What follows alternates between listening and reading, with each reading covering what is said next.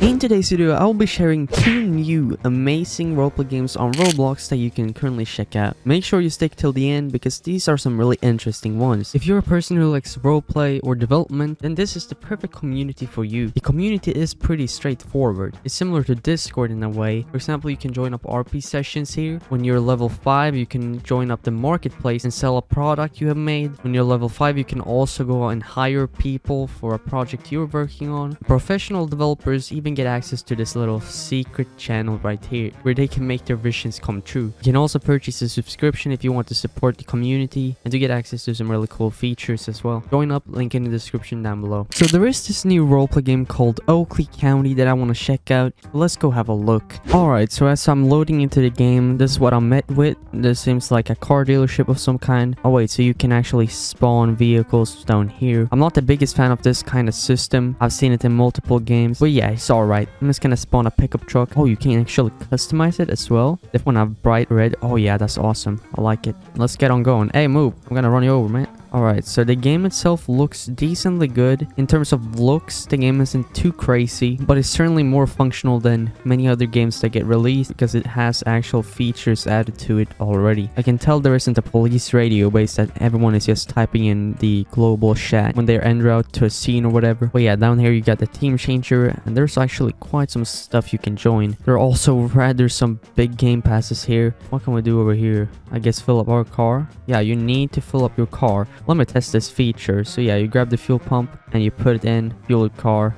Okay, that was pretty easy. I think it was free as well. There doesn't seem to be an economy system in the game yet. Are we getting pulled over? Oh yes, we are. Okay, maybe I was caught speeding or something. Let's just pull over then. Let's see what this officer has to say then. Hey officer, what seems to be the issue today? Ooh, the chat here looks a bit different. It's very fast though, I like that. Custom chat system, cool. Are you aware you drove right through a red? Oh dang, I must have missed it. I'm really sorry about that one. Jeez, directly when you type something, the text immediately comes up. That's awesome. Yeah, of course I will be more careful, officer. Have a nice evening. Thank you. You too, officer. Alright, let's get on going, I guess. That was a pretty nice guy. He has let me off with a warning. I'm gonna join some kind of team. Let's get on the gas station employee. I'm gonna grab some kind of uniform in here. Based on what I can see, this is not an interactive job just yet. You're unable to walk around and do your little thing here, but you can't really do a lot more than roleplay here. I want to join up the fire department instead and see if that has some interaction to it. So yeah, here we can actually type in a call sign and we can grab some uniforms, some different helmets. Ooh, they got 3 different ones. What if I put on the helmet here?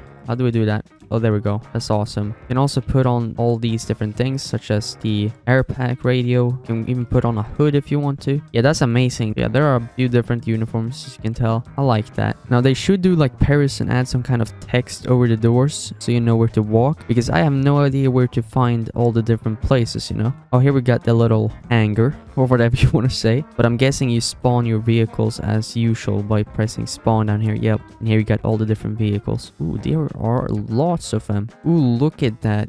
Yeah, that's awesome. Now, if we just keep spawning a few more just to see all these different beautiful trucks. Yeah, there are lots of different vehicles. They do look a lot like the ones in Maple County. But I'm guessing if we spawn like this tank right here and we get inside. Oh, what happened now?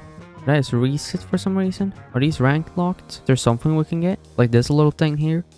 Oh, it seems like we simply reset when getting in a car. That's really weird. Alright, let's hop on the Oakley County Sheriff's Department instead and see if that works. So yeah, here you got the different uniforms. You see it looks pretty basic. Not too bad, not too good. You got your little sheriff vest. Nice stuff. Now I do want to point out that this is still in early development. The stuff might not look as pretty as it's gonna be in the future. And now for the police, I see we have a flashlight, citation book, traffic wand, and traffic cone. But we do not seem to have any type of gun. Maybe they should add some kind of handgun to the police team, or is that something we gotta find ourselves? I'm trying to find an armory because, you know, I really hope they haven't completely made it so that you have to purchase a game pass in order to even unlock a gun. That wouldn't be really fun. That might actually be the case at the moment. Yeah, get your guns here. Gun pass. What if I hold E? Will something happen? Yeah, you need a gun game pass in order to get a gun. That's pretty sad. That's something I would recommend that they change later on because, you know, it's kind of pay to win a little bit. But here we we got all the different police vehicles. I like that there are many different to choose from, so we can probably spawn whichever one we want and we can get inside. No, we cannot. Why do I keep resetting? That's weird. Let me ask this guy and see if he knows. Rank lock. Yeah, that's what I thought. Let me see if there is something we are actually able to do, such as Westlake DOT.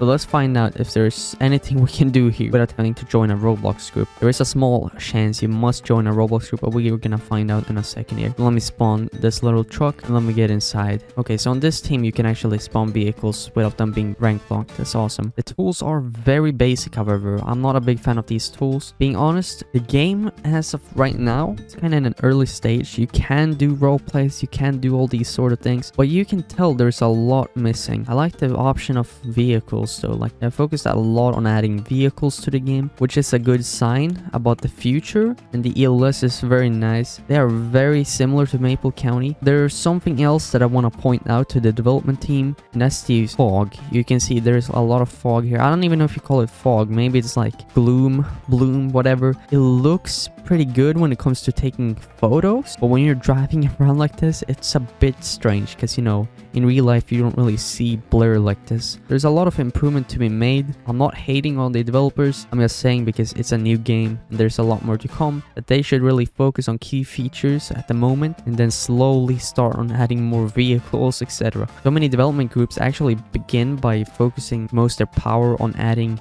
vehicles, teams, and all that without actually making them interactable enough for players to enjoy them. You understand me? Either way, this looks extremely cool. I like that. Yeah, here there's Oakley County Fire Department, Oakley County Sheriff's Department, Oakley County EMS. Now I can definitely see this game growing bigger in the future. I am not the biggest fan of ranked locked groups and stuff. You know, it brings more realism, it really does. But you know, the audience is so broad that in public service it's almost more valuable to keep it, you know, open for everyone, if you understand what I mean. Now, who am I to tell them what to do here? That would be kind of wrong of me to do. I'm just letting them know that, you know, there's lots of focus that needs to be put in to make an enjoyable roleplay game where people actually want to, you know, stick to it. I have ran a few roleplay games and they have all failed, and that's why our new roleplay game is taking so long to create, because we want everyone to enjoy it directly on release without making the stupid decisions as I personally did before, making sure that all the features that are needed are in before even releasing the game. I'm a big fan of the cars in the game here.